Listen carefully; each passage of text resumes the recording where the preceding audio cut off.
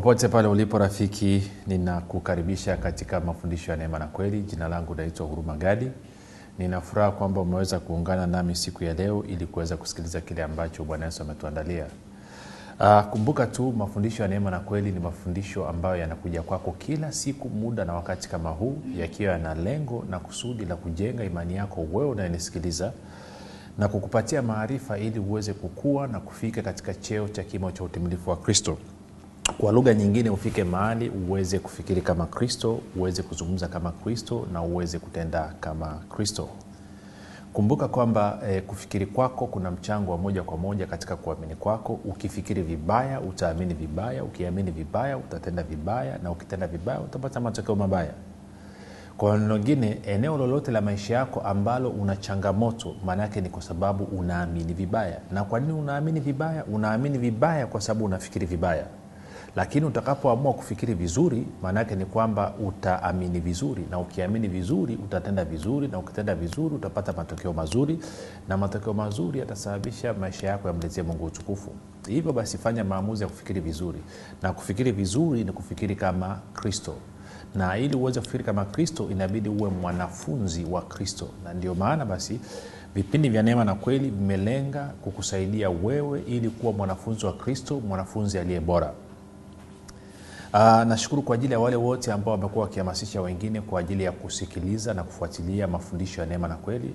Asante kwa wale ambao wamekuwa wakihamasisha watu kusikiliza kupitia vipindi vya redio, kwa wale ambao wamekuwa wakihamasisha watu kufuatilia mafundisho haya kupitia Facebook, kupitia YouTube pamoja na podcast. Kazi yenu ni njema, tunauona uaminifu wenu. Na niseme tu kwamba ukienda ndani kwenye Facebook yetu, kwenye page yetu ama kwenye mwanafunzi wa Kristo kaingia ndani, una uwezo wa kupata linki ukasikiliza mafundisho ya kwa njia ya redio. Unaweza ukasikiliza mafundisho ya kwa njia ya redio. Kwa maneno mengine, muda ule unapofika wa 1:30 kwa wale ambao wanasikiliza kupitia redio hii ambao unanisikilizia, basi una uwezo wa kutupata live moja kwa moja kila siku 1:30 usiku, muda kama huu. Lakini pia unaweza kufuatilia mafundisho kupitia kwenye Facebook, unapoenda kwenye group linaloitwa Wanafunzi wa Kristo. Na kwa maana hiyo, kama una ndugu yako yuko mahali ambapo redio hii haifiki, una uwezo pia wa kumhamasisha akaenda kwenye Facebook. Kwenye Facebook MB zake ni ndogo sana, lakini pia unaweza kwenda kwenye podcast ya Huruma. Podcast ya Huruma inaitwa Uzima Time Podcast. Ukiingia kule utakuta mafundisho haya katika sauti na kwa njia ya picha kwa MB ndogo sana. Baada ya hayo, tuendelee na somo letu linalosema neema msingi imara wa wokovu. Neema msingi imara wa wokovu. Na tumeshaangalia mambo mengi mazuri, na leo hii nataka tupige hatua. Turudi tena, tunasimamia Waefeso 2:8. Waefeso 2:8 anasema, kwa maana mmeokolewa kwa neema kwa njia ya imani, ambayo hiyo haikutokana na nafsi zenu, ni kipawa cha Mungu, wala si kwa matendo, mtu awayote asije akajisifu. Kwa hiyo ukisoma kwenye tafsiri ya neno anasema hivi. Tafsiri ya neno anazungumza, anasema namna hii.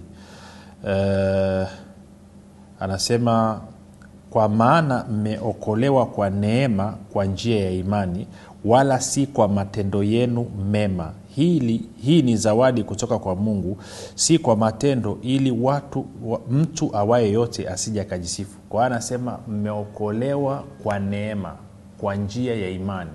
Anasema wokovu wako na wokovu wangu mimi haukutokana na matendo yetu mema, ni matokeo ya zawadi ambayo Mungu aliamua kutupa.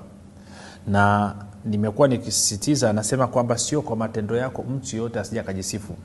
Na nimekuwa nikizungumza hili, ngoja nizungumze tena, kwamba mara nyingine unakwenda kwenye misiba, alafu unasikiliza watumishi wanavyohubiri, unajiuliza, kweli huyu mtumishi anaongea ni Mkristo kweli?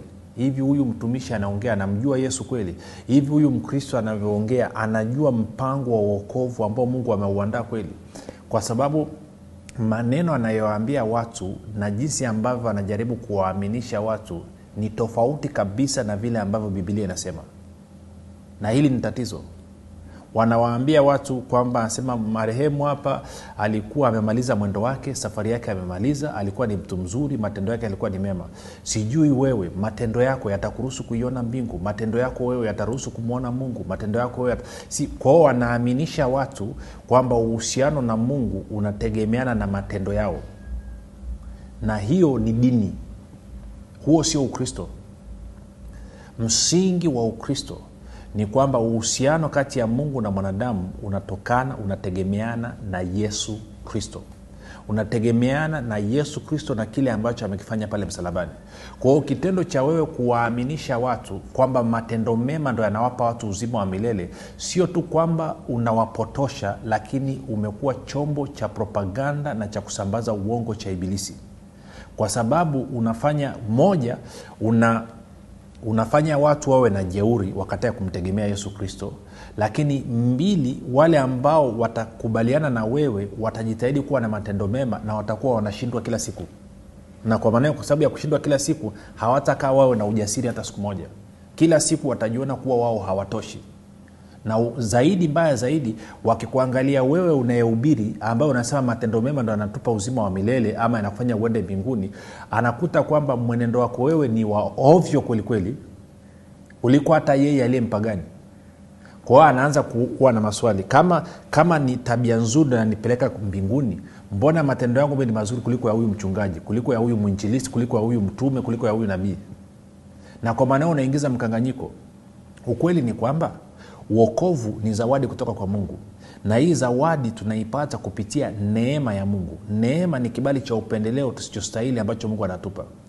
Na kwa sababu hiyo basi, matendo mema ni matunda, ni matokeo, sio kigezo cha kupata uhusiano na Mungu, lakini ni matokeo, ni matunda ya mtu kuwa na uhusiano na Mungu. Sasa narudia sana hivi vitu ili tuweze kuelewana. Otherwise Ukristo wako utakuwa mgumu sana. Ndio maana watu wengine wanapita, wanatubu, wanaomba msamaha wa dhambi kwa sababu tu amepita stendi akasikia mateja anatukanana, kwa hiyo anaenda anatubu kwa Mungu, anasema Mungu, nimesikia mateja ametukanana, kwa hiyo naomba unisamehe dhambi zangu. Dhambi ya kusikia. Si vitu vingine, inabidi tutumie akili tu. Yesu huyu ambaye tunamwabudu na kumfuata, ambaye ndio kiongozi wetu, naye alikuwa anahubiri masokoni. Na nakuhakikishia wakati anapita masokoni hakuwa anakutana na lugha njema kote. Alikutana na watu wanazungumza mambo ya kipuuzi, watu wanazungumza mambo ya kijinga. Uwezo kaniambia kwamba alikuwa naye anaenda mlimani, anaenda kuomba rehema, anaenda kutubu kwa Mungu, anasema Baba, naomba unisamehe, leo nilipopita sokoni nimesikia watu wamezungumza maneno yasiyofaa. No. Haiendi namna hiyo.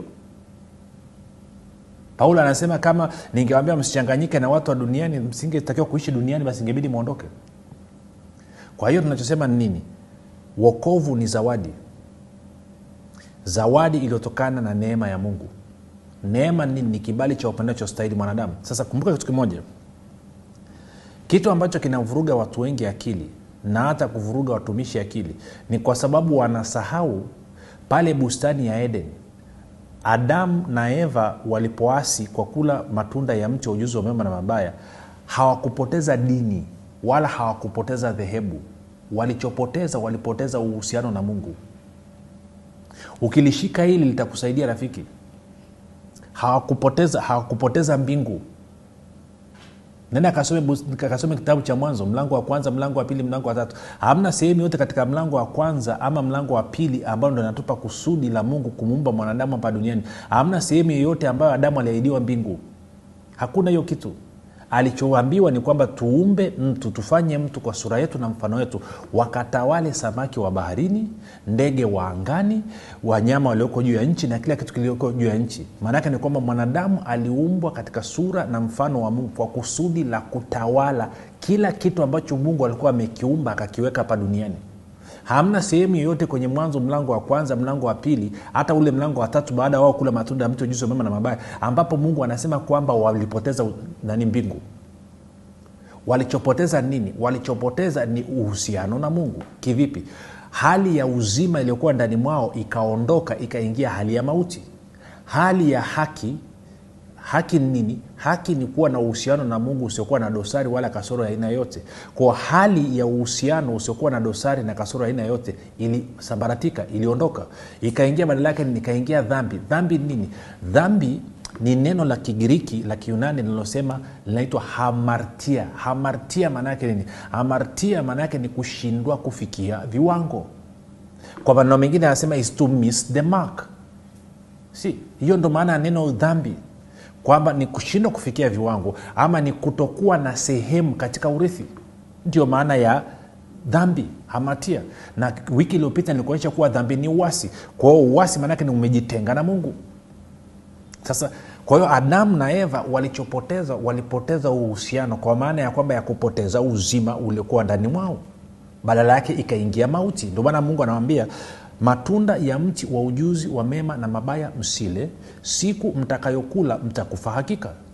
Na hata Mungu anavyowafukuza Adamu na Eva kutoka katika bustani, anasema tuwaondoe wasije wakanyosha mkono wakatwaa wakala matunda ya mti wa uzima wakaishi milele. Maana yake wakaishi milele katika hali ya uharibifu, wakaishi milele katika hali ya kupungukiwa na utukufu.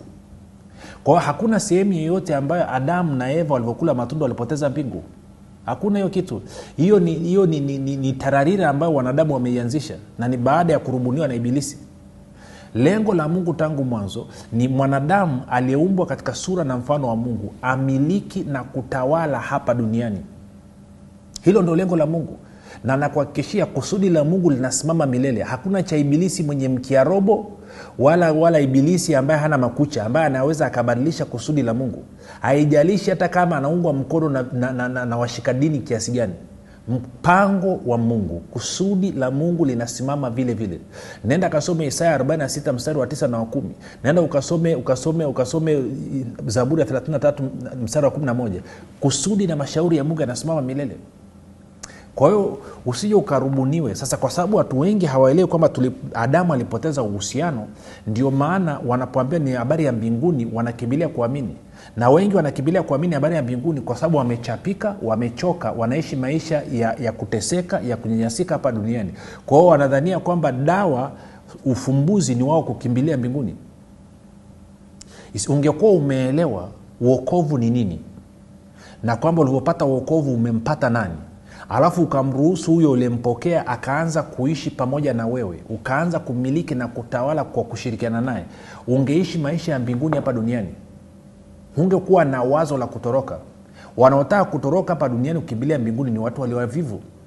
Wale ambao wamemuelewa Mungu wanajua kabisa kwamba Mungu amewaokoa ili waweze kumiliki na kutawala hapa duniani. Nini? Kupitia mwanadamu mmoja, Yesu Kristo. Hilo ndio lengo la Mungu. Kwa Adamu alichopoteza baada ya kula matunda ya mti wa ujuzi wa mema na mabaya, alipoteza hali ya kuwa mwana.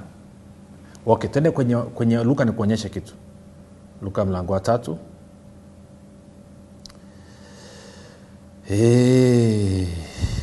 Luka mlango wa 3.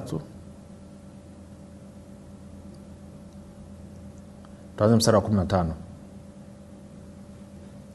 Anasema basi sio mstari wa 15, ngoja turudi. Luka mlango wa 3, twende mstari wa 23. Luka 3:23 anasema na Yesu mwenyewe alipoanza kufundisha alikuwa amepata umri wake kama miaka 30, akidhaniwa kuwa ni mwana wa Yusufu, wa Eli, wa Mathali. Kwa maana sasa mwana wa Eli, mwana wa Mathali, mwana wa Lawi, mwana wa Meleki, mwana wa Yana, mwana wa Yusufu na Matathia. Kwa hiyo endelea kutengeneza mwana wa inaenda. Angalia ule mstari wa 38. Mwana wa Enoshi, mwana wa Seti, alafu angalia mwana wa Adam na mwana wa Mungu. Kwamba Adamu ni mwana wa Mungu. Kwa Adamu alikuwa ni mwana wa Mungu. Ndivyo ambavyo Biblia inatuambia Luka 3:38 kwamba Adamu alikuwa ni mwana wa Mungu. Kwa Adamu na Eva walipokula matunda ya mti wa ujuzi wa mema na mabaya, walipoteza hali ya kuwa wana. Kwa nini? Kwa sababu mauti ilikuja ikaingia ndani mwao. Na Mungu na mauti ni vitu vile tofauti kabisa. Sikumbuka uzima ni nuru, mauti ni giza. Na waraka wa kwanza wa Yohana mlango wa 1 mstari wa 5 anasema Mungu ni nuru na ndani yake hakuna giza lolote. Kwa maneno mengine, Mungu ni uzima na ndani yake hakuna mauti. Kwa Adamu na Eva, kitendo cha wao kula matunda ya mti wa ujuzi wa mema na mabaya, uzima ukaondoka ndani mwao, mauti ikaingia. Na kwa maana hiyo utukufu waliokuwa nao ukawa umevurugika. Ndio maana Warumi 3:23 anasema wote wametenda dhambi na kupungukiwa na utukufu wa Mungu. Ndio maana mstari unaofuatia anasema wanahesabiwa haki bure kwa neema yake Mungu. Kwa maneno mengine huna unachoweza kukifanya. Kwa hiyo neema imeletwa, ama kupitia neema tunapata zawadi ya wokovu. Wokovu ni zawadi. Sasa ukishaelewa kwamba Adamu na Eva walipoteza uhusiano na Mungu, unaanza kuelewa sasa ujio wa Yesu Kristo maana yake nini. Ndio maana kwenye ile Timotheo wa kwanza, najua tunairudia hii mistari lakini nairudia mpaka kitu kikae. Hatuna haraka. Kwani wewe una haraka unaenda wapi rafiki? Si bora turudie mpaka uelewe bwana. Timotheo wa kwanza 2:5 anasema namna hii: kwa sababu Mungu ni mmoja na mpatanishi kati ya Mungu na wanadamu ni mmoja, mwanadamu Kristo Yesu. Kwa lugha nyingine hakuna upatanisho nje ya Yesu Kristo. Sasa maana yake nini? Twende kwenye Warumi 3 nikuonyeshe. Warumi 3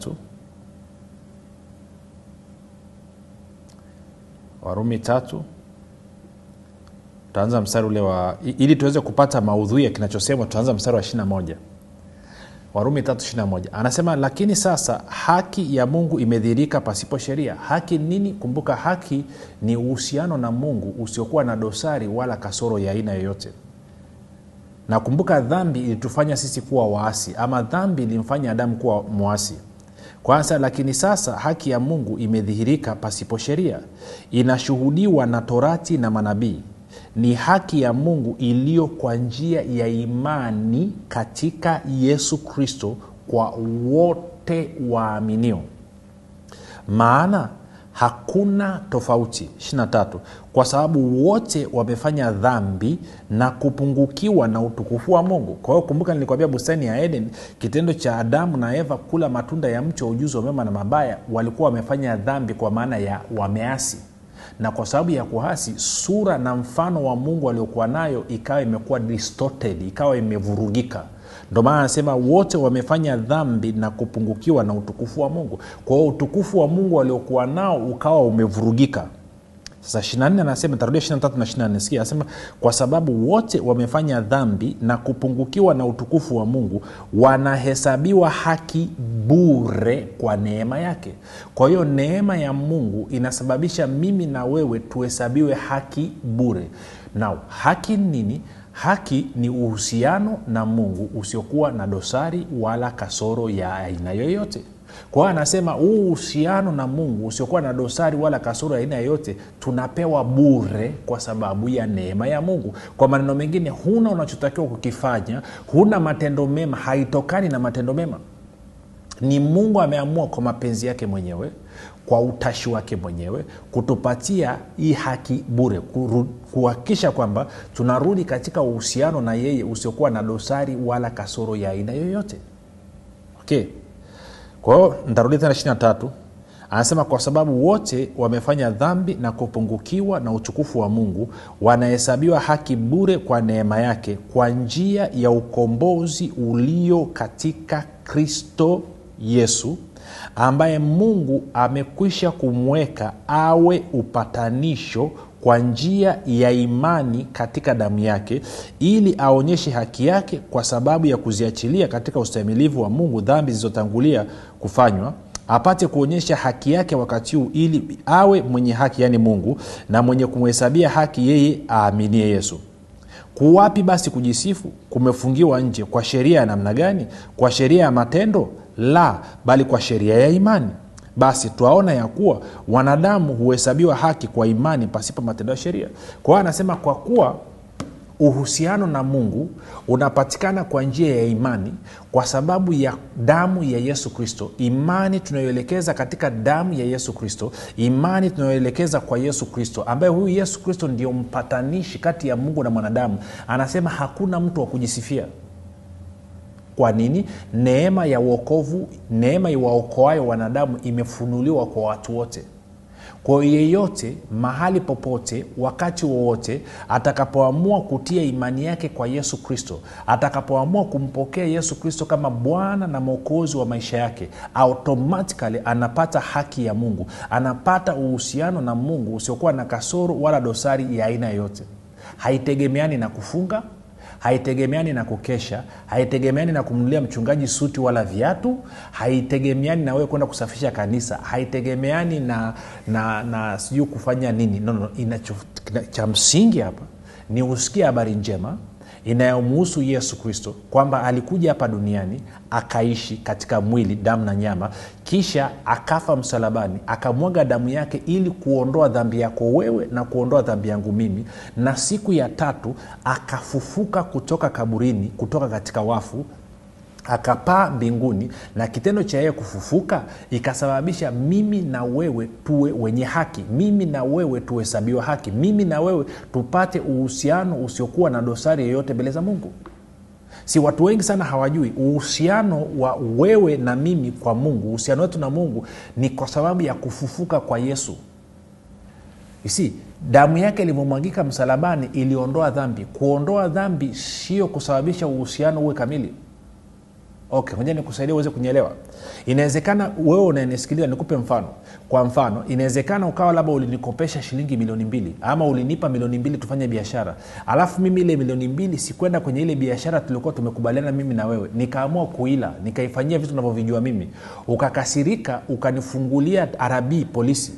Maana yake ni kwamba nikaja nikashikwa. Ninaposhikwa, rafiki yetu mwingine akaamua kutupatanisha. Ukasema mimi sitaki kitu kingine chochote, nataka milioni 2 yangu irudi. Yule rafiki yetu akaamua kukulipa wewe milioni 2. Na kuhakikishia kitendo cha yeye kukulipa wewe milioni 2 haina maana kwamba uhusiano wangu mimi na wewe umerejea. Bado hasira yako itakuwa kwa pale pale, mtizamo wako kuhusu mimi utakuwa bado, huyu jamani tapeli. Nilimpa milioni 2 tufanye biashara, akaamua kwenda kufanya vitu anavyovijua yeye. Kwa hiyo nimepata milioni yangu 2 na kaa mbali na huyu mtu. Kwa hiyo kitendo cha damu ya Yesu Kristo kumwagika msalabani ilikuwa ni kitendo cha kuondoa, kulipia dhambi zako, kuondoa uasi wako. Lakini haisababishi wewe uwe na uhusiano na Mungu. Kwa hiyo Biblia inasema kitendo cha yeye kufufuka ndo kikasababisha sasa uhusiano wa wewe na Mungu uweze kurudi. Ndio Warumi 4:25 anasema alitolewa kwa sababu ya makosa yetu, dhambi zetu, na alifufuliwa ili sisi tuwe wenye haki. Kwa hiyo kitendo cha Yesu kufa msalabani anaondoa dhambi zako. Kitendo cha Yesu kufufuka anasababisha wewe mwenye haki. Na haki nini? Haki ni kuwa na uhusiano na Mungu usiokuwa na dosari ya aina yote. Na hapa Biblia inatueleza wazi katika Warumi 3:24 anasema hii haki tunaipata bure kwa njia ya neema. Hatuifanyii kazi. Na hii watu ambao wanajitihada katika dini hawataki kukubaliana nayo, kwa sababu inawaondolea kujisifu, inawaondolea kuwapiga mkwara wengine, inawaondolea kujiona kwamba wao ni wa kiroho sana, kwamba wao ni matawi mno. Kwa sababu gani? Ghafla inasababisha watu wote tuwe sawa sawa mbele za Mungu, kwamba watu wote tunapata uhusiano na Mungu kwa sababu ya imani, sio kwa sababu ya matendo yetu, kwa sababu ya imani, na ni zawadi. Ndio anasema mmeokolewa kwa neema kwa njia ya imani. Hii ni zawadi kutoka kwa Mungu. Mtu awaye yote asije akajisifu, mtu awaye yote asije akajivunie. Hamna chochote ulichokifanya wewe wala nilichokifanya mimi ili kustahili wokovu. Wokovu tumepewa kama zawadi. Huna amri yoyote ulioishika, sina amri yoyote niliyoshika ili kupata wokovu. Hii ilikuwa ni zawadi. Kwa acha kujisifia, acha kujibebesha mzigo na kujiwekea pressure ukaona kwamba uhusiano wako na Mungu unategemeana na wewe. Uhusiano wako na Mungu unategemeana na imani yako kwa Yesu Kristo. Sio kitu kingine chochote. Sio kitu kingine chochote. Na ndio ufunuo ambao Martin Luther aliupata, akaleta mageuzi makubwa katika kanisa. Baada ya kujua kwenye ile mstari wa 28, angalia mstari wa 28. Anasema basi tuaona ya kuwa wanadamu huhesabiwa haki kwa imani pasipo matendo ya sheria. Ndio ufunuo ambao Martin Luther alipata, akaleta mageuzi katika uhusiano kati ya Mungu na mwanadamu. Tupate break, tukirudi tutamalizia. Piga simu sasa kupata kitabu cha Dira ya Usawa Mkristo kilichoandikwa na Mwalimu Huruma Gadi. Ofa hii ni maalum kwa ajili yako msikilizaji wetu. Unaweza kupata kitabu hiki kwa zawadi yako ya upendo ya shilingi 11,999 tu. Kupata nakala yako piga simu namba 0764500242 au 0673500242 au 0789500242. Kupitia kitabu cha Dira ya Usawi wa Mkristo, Mwalimu Huruma Gadi atakupatia majibu kwa nini watu wengi waliokoka wanapitia katika changamoto za afya, uchumi na fedha. Utawezesha kujua siri itakayokufanya uwe na riziki za kila namna siku zote, itakayosababisha kiwango chako cha ukarimu kuongezeka na pia imani yako kujengeka na kufanya utembee katika maisha ya afya, ustawi na ushindi kila siku, kila saa na kila dakika, pamoja na kuimarisha ushirika wako na Mungu kama Baba kupitia Roho Mtakatifu. Usikose fursa hii ya dini na ya kipekee ya kupata kitabu kilichoandikwa na Mwalimu Huruma Gadi cha Dira ya Usawi wa Mkristo pamoja. Usikose fursa hii ya dimu na ya kipekee ya kupata kitabu kilichoandikwa na Mwalimu Huruma Gadi cha Dira ya Usawi wa Mkristo. Kupata nakala yako piga simu sasa 0764500242 au 0673500242 au 0789500242. Nitarudia 0764500242 au 0673500242 au 0789500242 kwa zawadi yako ya kwenda shilingi 11,999 tu. Baada ya hayo mapumziko mafupi rafiki, unasema nimekusikia, nimekuelewa sasa hivi. Naanza kuona nafasi ya Yesu Kristo. Niko tayari nirudi katika uhusiano na Mungu. Niko tayari dhambi zangu ziondolewe. Basi fanya maombi yafuatayo kutoka katika vilindi vya moyo wako. Sema: Mungu wa mbinguni, nimesikia habari njema. Naamini kuwa Yesu Kristo ni mwanao. Alikufa msalabani aondoe dhambi zangu. Kisha akafufuka mimi niwe mwenye haki. Nakiri kwa kinywa changu ya kuwa Yesu ni Bwana. Bwana Yesu, nakukaribisha katika maisha yangu. Uwe Bwana na Mwokozi, mponyaji, mstawishaji na mwezeshaji wa maisha yangu. Asante kwa maana mimi sasa ni mwana wa Mungu. Rafika, umefanya maombi mafupi na kukaribisha katika familia ya Mungu na kupa hongera sana. Tuandikie, tujulishe mahali ulipo ili tuweze kuomba na kusimama na wewe. Otherwise nakukabidhi mikononi mwa Yesu Kristo na kwa Roho Mtakatifu ambaye anaweza kukumilikisha urithi wako. Mpaka hapo tumefika mwisho. Jina langu naitwa Huruma Gadi na Yesu ni Kristo na Bwana.